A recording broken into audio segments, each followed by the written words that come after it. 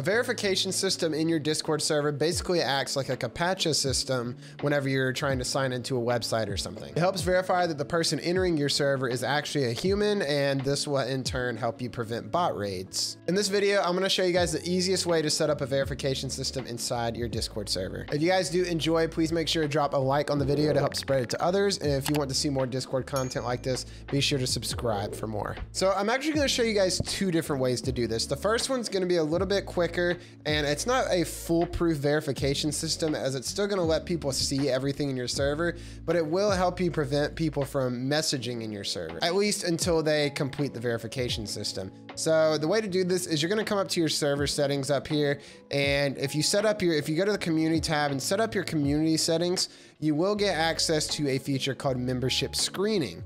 Basically what this does is you can set it up, you'll get started, you'll type in a bunch of rules. We'll just do test. We'll make 3 test rules, test, and we'll save it. Basically what's gonna happen is you can preview this, and upon a user joining your server, they're going to be greeted with this screen that says, read and agree to the server rules. Before they can access anything in the server, they're going to have to check this box and press submit. So that way is super quick, but like I mentioned, it's not completely foolproof, as people are still gonna be able to see and access everything inside your server. So now I'm gonna show you guys the way that I prefer setting up a verification system. Now you're gonna need a bot to do this. So what we're gonna do is grab the infamous bot that I always talk about on the channel, Me6. So head over to me6.xyz, and you're going to just find your server on here. Mine is going to be the YouTube tutorial. We're going to add it into the server here. So this is a perfect example. This is a CAPTCHA verification system. This is basically what we're going to set up in our server. Now it's not gonna look exactly like this. It's gonna be done through a reaction button, but that's the same concept of what we'll be doing here. So after you've added Me6 to your Discord, we're gonna jump back to our Discord and do one more thing. We're going to make a new text channel called, I already made one called Verify here. You can name it whatever you want. Just make a basic text channel, call it verification, whatever you wanna call it. And then we're gonna come to our server settings. We're gonna go to roles, and we're gonna create a new role. You can call this member if you want to. You can call this verified, whatever you want to call it. This is going to be the role that allows them access to the rest of the server. So we're gonna make that role, and we're gonna save changes, and now we're gonna jump back over to Me6, and we're going to go to the reaction role setting on the left side right here. We're gonna enable the plugin. We're gonna set up a new reaction role. We're gonna set it to that verified channel that we just made. That's why I wanted you guys to make that. And we're going to just fill out the information here. We're going to do the title and now we're simply just filling out all the information for the embedded message. The title, we're just going to use verification, or we'll say human verification, I guess. And then the message template, we're gonna say react to this message with, and I like to do the check mark emoji. You guys can use whatever emoji you want. Check mark emoji to gain access to the rest of the server. Now, if you guys don't know how to do an emoji like I just did on PC, if you're on Windows, all you have to do is hold down the Windows key and press the period button, and that will bring up the emoji keyboard on Windows. If you're on Mac, I'm not sure how to do it on there, so you're out of luck. But if you're on PC, Windows PC, that's how you do it there. So now we've set that up, what we're going to do is come down here to the reactions and roles. We're going to add a reaction. The reaction is going to be the same emoji we just used up there, which is the check mark. And after you do that, you're going to click this plus icon, and we're going to assign the role that it's going to give the user when they react with this emoji. In this case, it's the role that we just created. I named mine member. Whatever you named yours, make sure you select that one. And then you can preview the message somewhere on here, I believe.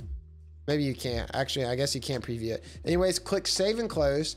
After you click save and close, it's going to send the message into your server. So we're going to jump back over to Discord, and you will now see human verification. The embedded message is in this channel. But there's still a big step that you need to do, so don't just click off the video now. You're gonna need to essentially lock down the rest of your server and make it to where when a user joins, the only thing that they can see is this channel with this verification message.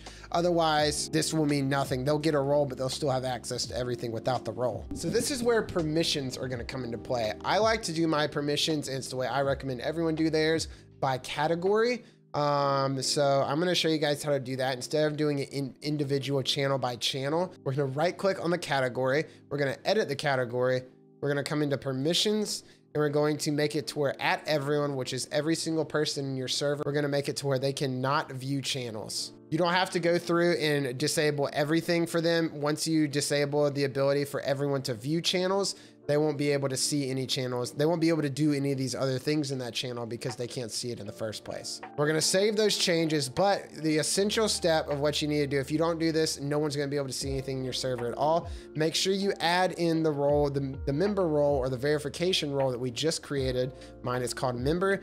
Make sure you turn it to where people can view, the member role can view the channels. We're gonna click Save Changes. It's important to note that if you don't set up to where member can view the channels, no one's gonna be able to see the channels that you just created. So you're gonna wanna go through and do this for all of your categories. I only have 2 categories, so I'll walk you guys through it one more time. We're gonna right click the category, edit the category, go to permissions, make it to where at everyone cannot view the channels.